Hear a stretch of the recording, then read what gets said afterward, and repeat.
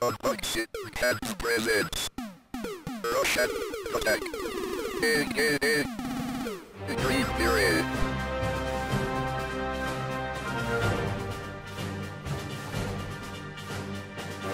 Look at this bad boy. Let's get technical on this game. There are lots of nuts and bolts to unscrew. Mission accomplished.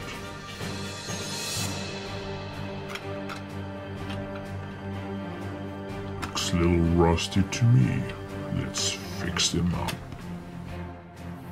Making this bad boy fully operational. It's scrubbing time. Patience is the key.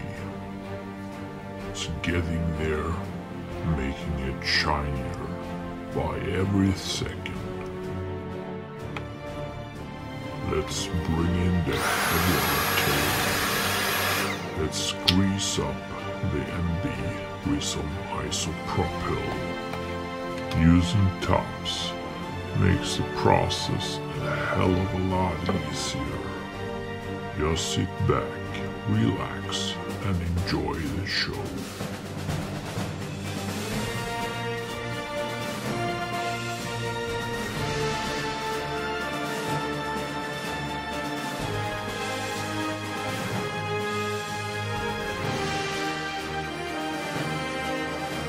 Look at this beauty.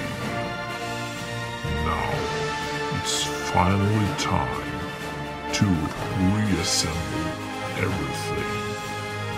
So, let's begin with MB. And now, we are going to screw back all the bolts and screws to make it fully operational.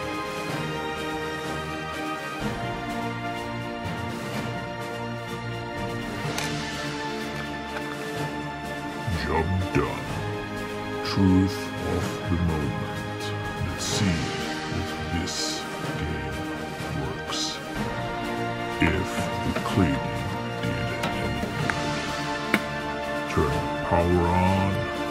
Howdy guys, it's me with a normal voice, and now I'm going to play this one, Russian Attack. That was first released as Green Beret. My favorite game for the C64. Yep. But this one was released in '87, approximately 2 years after its original release on the arcade. The very first time I came in contact with this game was in the same year, in '87, when I bought a Konami Coin-Up Hits compilation. I still have it. Got it here, somewhere, in the room, not in this room, but in another room, inside a box. So, in this compilation I got, there were, if I remember this correctly, many other good titles, Konami titles, such as Hyper Sports, played that a lot. Mickey, it's a fun game, if you haven't heard it.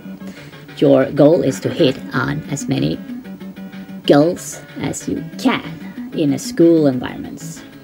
And you have to evade the headmaster or the teacher, I believe it was the teacher, who's throwing his mouth, fake teeth, towards you. And you can have to evade other people as well, other teachers, and yeah, and so on. And then I remember GR Kung Fu, of course, as well.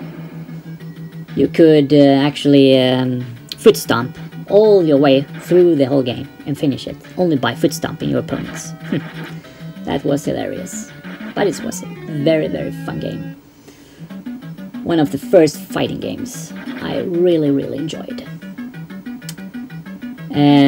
So, about this game, what they did back in the day to attract the American and European market, Nintendo, they decided to market the game with a different name than Green Beret and instead go with Russian Attack, as it seemed to be a more appropriate name to go with at that time, which was during the Cold Wars. They often did that to many of their titles. And about this game, the player's objective in this particular version was changed from rescuing prisoners to instead destroy a secret weapon. Yeah. Additionally, they included a 2-player co-op mode as well, allowing 2 players to play at the same time. It works exactly the same as you were playing with one player.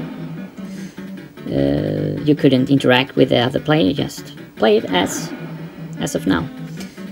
And let's see here. The game, it's essentially identical to the arcade version. However, the Flamethrower, you haven't seen the Flamethrower yet. I really miss that one. That's why I really dig the version for the C64, where you start with the Flamethrower as your secondary weapon.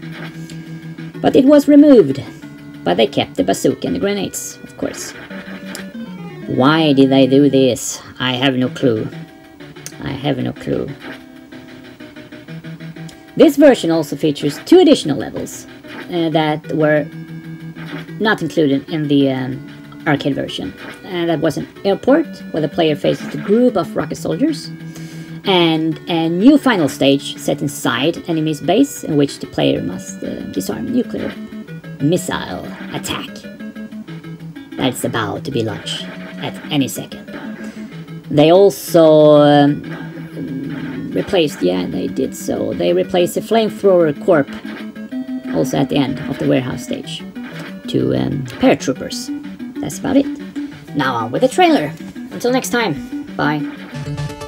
地獄のサバイバルロード、ハードなアクションゲームが2人同時プレイで登場。激戦地を突破せよ。コナミのファミコンディスク用ソフトグリーンベレー、お店で予約しよう。Konami